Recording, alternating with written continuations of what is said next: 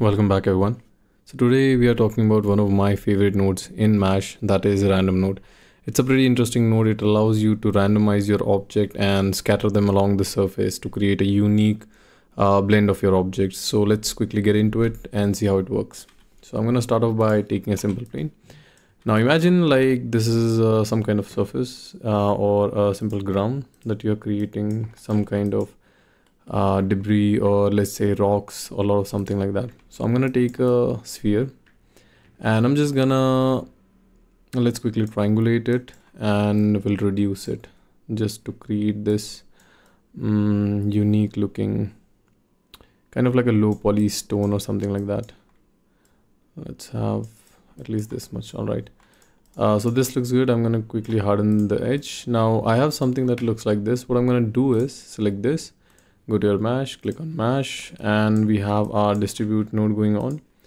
Now in the distribute, I'm going to keep it like this only, but what we want to have is our random node here. So first of all, I'm going to click on here and add random node.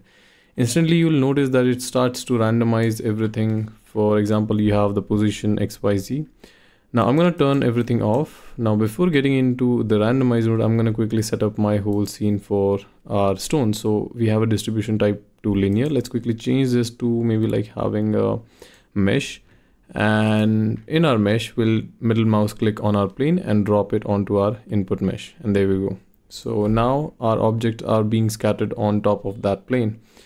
Now I can increase the number of stones or our spheres as much as we want. Now from here what I can do is I can go back to my random node. So the first thing that we have on our random node is position. You can randomize the position of your objects. You can also randomize on the y-axis, and you can also randomize them in the x-axis. Now the cool thing about the random node is what I can do with my random node is I can rotate each one of them, and I can also scale them. Now obviously we don't want to scale different axes, so what we can do is we can click on uniform scale, and we only have to move one scale to randomize all of them.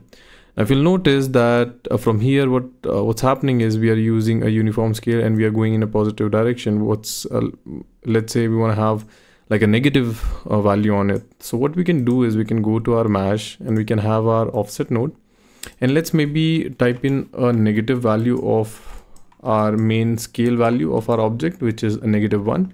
And from here what I can do is I can go back to my mesh and I can start scaling this to the original value, and now I have something that looks like this. So from here I can start getting into how I want this, and I can go to my distribute. I can have more number of points or more number of stones I want to have, and then in the offset I can obviously change the rotation, or I want to move them somewhere like that. I can move them along, not so much in the y-axis, but if you want to have, let's say, you can.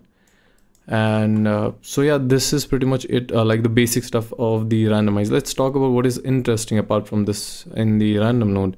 You can obviously change the randomization, you can normalize the rotation, you can change the transformation space from world to local if you want.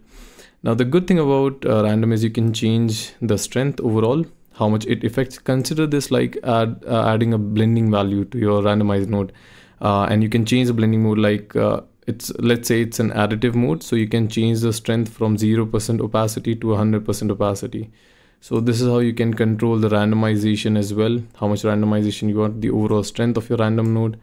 And if you want a stepwise, you can also do that. So that is a pretty interesting thing. You can also add a strength map where you have a black and white, or let's say alpha matte values in a map, like a displacement or height map. You can directly plug that into your strength map, and that will activate as a strength map as well, which will control the overall strength. Now the interesting part is the fall off. This is a pretty interesting stuff. If I right click here and if I click on create, you'll notice that we'll have this amazing fall off going on, and everything that is inside of this fall off will be affected by the random node. So what I can do is I can select this fall off, I can hit W, and I can start moving them. And once I move my fall off, you'll notice that our rocks are being moved. So let's say I don't want to have my rock somewhere in the middle, only all around the corners. So what I can do is I can click on invert fall off, and that way I'll have something that looks like this. So we can maybe add a tree in the middle or something like that. We can change the inner zone however we like, and we can also change the scalar value of how you like this. You can also change the shape of this to something like a cube if you want to have more fun. And you can also change the fall off ramp of how it's affecting the fall off areas and so on. And if you want to have like a really crazy one, you can start having that as well. So this is a pretty interesting approach to this randomized node, and you can also change the blending mode to like maybe add or remove and so on, which is pretty interesting.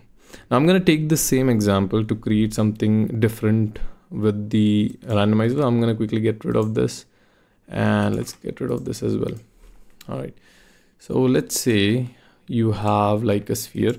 All right, and I'm going to click on mesh, and let's go to maybe like a radial, and in the radial we'll have something like X and Z. All right, so we have somewhere around 18 clones. And in simpler way, when you click on random, what you can do is I'm just gonna change the position X and Y to 0. So now you have something that looks like this bell kind of thing and so on. So I'm going to keep it to somewhere around 4. And again, I'm going to click on uniform scales, so just so we can change the scalar value of each of them. All right, from here, I'm going to go back to my mesh. Let's add an offset node. We'll go and add a -1. So we have a randomized value, which is going from 0 to 100. And I'm just going to add something like this. And that's it. So in the distribute, I'm going to add more and more clones in here. And maybe if you want to have a less randomize on the Y axis, we can do that. And we'll have something that looks like this.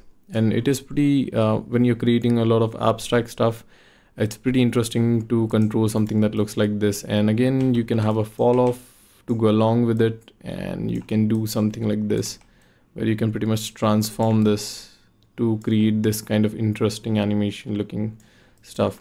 You can do a similar stuff with the, I've seen a lot of artists doing different kind of stuff. Just a second, let me just get rid of this.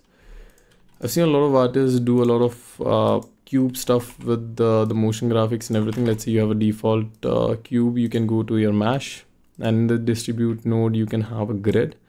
And what we can do is we can have a grid of maybe like something like 3, and we'll add a 3, 3, 3. Let's maybe add a 2. All right, so we have something that looks like this. Now what we can do is we can go back in here and we'll add a random.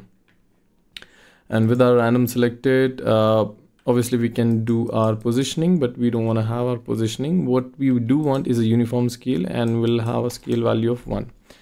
Now from here, again, we want to add one offset. This is for just who wants a negative scale. You don't actually have to do it every time you're using the scale. I just want a simple fall off that is going from 0 to 100 or a larger value. Otherwise, you can just click on the absolute to use that as well. Now from here, you can again create a fall off. And from here, if you'll go like this, you'll notice that you get this interesting looking cubic animation, and you can always go back into your random and maybe change the different orientation. And let's say maybe you want to have like a rotation value, and this way you can have it. If you get rid of the offset completely, you can still access your fall off, and that will just give you this kind of animation. Let me just go back. There you go. So you can have this. So either you can have a negative value, or you just want to have some kind of rotation going on and something like this. Like for example, if you want to go negative, you can't actually. That's why I'm using the offset node. So just so we can get into the negative scale. So you can use a specific rotation. You want to move them along any surfaces. Let's say X or a little bit of on the Z side. So you have this cube looking thing, and then you can start slowly animating and deforming them. And this will just give you a little bit interesting result. Now for those who likes to render a lot of geometry and set a kind of thing, I have this small building set which I have modeled and brought in here from a different program. And this is what simply basic building structure, which is not so hard to model. Now we are going to be using this to create a cinematic scene. So let's start off by taking a simple plane. This will act as our ground. And I'm going to just reduce the number of polygons because we don't need so many. And with our building selected, now remember we have a lot of buildings in here. So we'll obviously need our ID node.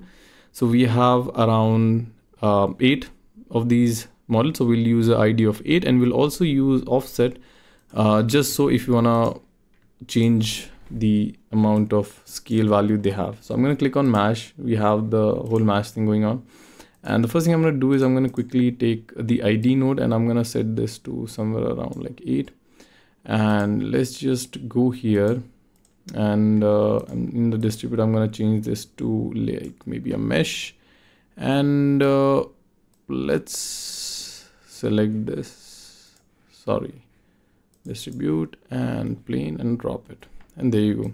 So now what mesh is doing is it's calculating the whole group into this mesh thing, which we don't want. So I guess we have to revert this completely. I'm going to bring this outside. Let's quickly get rid of our group. Okay, so let's select our building and let's click on mesh, and there you go. So we have number of 0.8. So let's quickly take our ID node. Now we have 8. And we can go to a distribute. Let's click on mesh, and we can drop in our plane, and there you go. So now we have something that looks like this. I'm gonna keep a number to somewhere around like maybe 150. All right, this looks quite good. Let's quickly go to our mesh, click on offset. Let's use maybe like a negative 0.50, not a complete 0, negative 1. We want some scalar value of our object, and for the game changing part we'll use our mesh random. And now we can start scattering them. I don't want any y-axis, I just want this, and we'll have some kind of rotation going on, not on this, only on this. And let's scale this to maybe like 1, or maybe like 2, or maybe like 1.5. All right, this looks good. I'm gonna go back to my distribute and I'll have somewhere around 200. Okay, this looks quite good. Now what I'm gonna do is go back in my randomize node. Let's create a fall off, and we'll create a fall off like this. And in the fall off, let's double click on it and invert this completely to have something like this. Okay, I think we want to maybe have more geometry in here. Let's have a 250, and I'm going to keep changing the scale value, and let's maybe reduce the plane. Let's crunch it, and let's go to the random node again, and I want to just change some random seed value just so we have a different variation. And in the fall off, I'm going to just increase this, and let's have something. Let's go back, let's change this, and okay, looks good. In the distribute, I'm going to change again. All right, so from here, what I'm going to do is I'm going to quickly create a camera, a very high focal length camera. Let's maybe go for something like 150. All right, and we'll have a view like this, and we'll have a resolution of 1K for now, just so we can fit everything in a simple portrait looking thing, something like this. And let's lock our camera, and I'm going to go into the perspective, and we'll have just a giant sphere sitting on top of it, just like this, and that's it. All right, now from here, what I can do is I'm going to just quickly add some material to make it look interesting. I'm going to have a black and probably have a finish of matte white. And for the buildings, I'm gonna add another standard surface. We'll do the same. We'll have like a grayer value, maybe metalness value of 0.2, and we'll have a higher roughness value. And for the lighting, we'll have just one area light. Quickly, this is just a quick demonstration of what you can do. You don't have to do the same. This is just a small example of what can be achieved with this. And I'll have something that looks like this. Let's quickly get on with the IPR. And in the IPR, I'm gonna increase the exposure.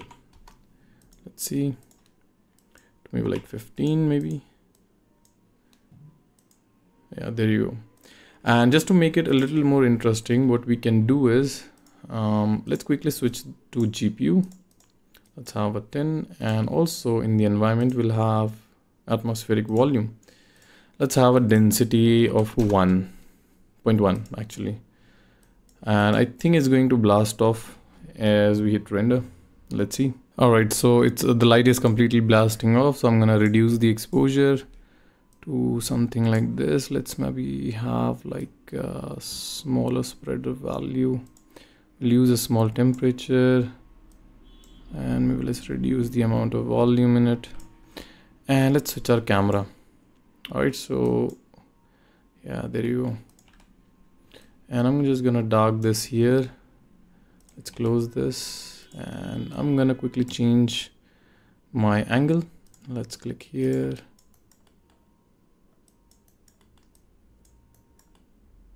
And there you go. So now we have something that looks like this, pretty abstract looking. And if you want to have a little bit more interesting approach to this, what you can do is maybe rotate your, where is our light? Yeah, there you go. And maybe let's rotate our light, bring this up and scale this down a bit, and maybe change the shape to a disc and have a cooler tone to it. Increase the exposure to maybe like 9. Yeah, there you go. 12. Yeah. And now this way you'll have something that looks like a bit more abstract looking. So with a lot of building and so on everything, you'll get this quick and easy and abstract looking stuff, bit of a sci-fi thing. So if you can just create few dummies inside of your modeling project, you can create a lot of instances with it, and you can randomize them across everything, your floor and your tunnel and everything that you have.